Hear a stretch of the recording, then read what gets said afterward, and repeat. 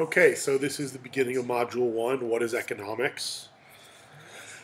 Uh, so basically, economics boils down to the study of scarcity and choice.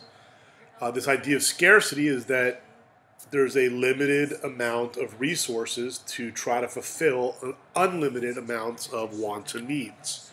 And because of this, we're forced to make choices.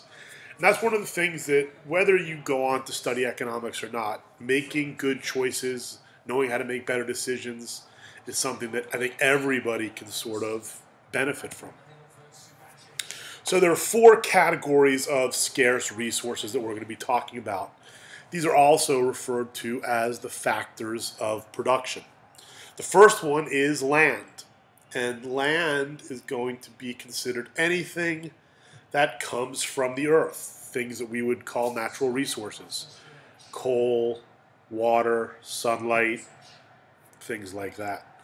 The second category of scarce resources is labor, which is the effort of workers. The people that plow the fields, enter data, teach kids, patrol our streets. All of those things are referred to as labor. The third category of scarce resource is capital. This one is maybe not quite as intuitive. Capital, put quite simply, are the tools or machines that are used to produce other goods and services. Scissors, tractors, assembly lines, computers, calculators. Those are all referred to as capital.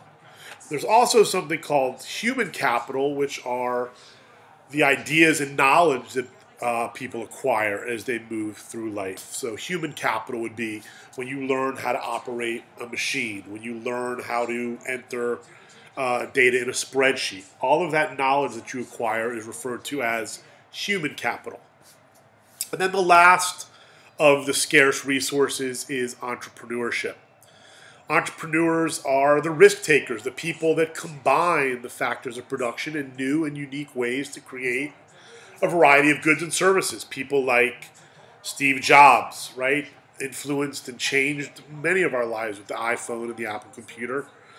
And Walt Disney, also an entrepreneur, but there are hundreds and thousands more that we can talk to about. So, 4 scarce resources: land, labor, capital, entrepreneurship. These are also referred to as the factors of production. Very, very important to understand. So now, let's talk about this idea of opportunity costs, okay? Anytime you try to make a decision, okay, that involves trade-offs. Where am I going to go to college? Am I going to attend the University of Texas? Or am I going to attend the University of Colorado? Okay, that decision that I'm engaged in is referred to as a trade-off. I'm going to do one thing, or am I going to do the other? Once you make a decision, that next best alternative that you give up, that is also known as your opportunity cost. So if I make decision to attend the University of Texas, what is my opportunity cost? Well, I'm no longer going to be able to attend the University of Colorado. Okay? So once you make a decision, whether it's what am I going to have for lunch, where am I going to spend my money, on a national level, am I going to put money towards the military or rebuild infrastructure? Whichever is not chosen, that is called the opportunity cost. Once again, another very, very important idea in economics. So macroeconomics versus microeconomics, I think this is something that a lot of you are going to have an easy time understanding just because you're familiar with the terms macro and micro. Microeconomics deals with individual decision making, small units of society, individuals, small businesses, and the decisions that they make. Macroeconomics, on the other hand, deals with the bigger picture, national economies, the world economy, okay? So make sure you're able to just kind of recognize the difference between those two. This class, of course, is macro. We're going to be looking at the economy of the United States. In looking at the U.S. economy, we focus on 3 major ideas. The first one is unemployment. This is one of the major indicators of the health of an economy. The next one is inflation, which we'll talk about. This is the rise in the general price level. And the last one is GDP, gross domestic product, or the output of a country. We'll talk about some other things. Another important thing that we'll talk about are wages. But these are the three major factors that we're going to discuss in this class. Another idea that's important to know just here at the outset is the difference between positive and normative economics.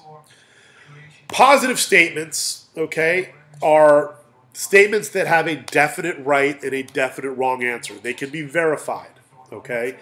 Doesn't mean you necessarily like it, agree with it, but this is can be proven, okay? So, if we're looking at a sports stadium, we might say, in order to build this stadium, we're going to need to raise taxes on hotel rooms by 1%, okay? You might not like that, but you can prove that. Normative statements involve value judgments. They involve ideas, I think this should happen, or I would like this to happen, okay? It's a good idea to raise hotel taxes by 1%. Well, some people might think it's a good idea, some people might not. Okay, so that's what a normative statement is. It's not something that people can prove. It's a matter of opinion. And then finally, we want to talk about this idea that there is no such thing as a free lunch. Okay? Meaning, even though you might be getting something for free, somewhere down the line, someone is paying for that. Think about what I talked to you about, you know, at the beginning days of class, about one of you winning a free lunch. Is that lunch really free? You're not paying for it. And you say to yourself, well, no, it's not free. You have to give something up, which is the chance to go to the bathroom whenever you want. Now, you can go, but then you're giving up that free lunch, and there's the idea of opportunity costs and trade-offs once again.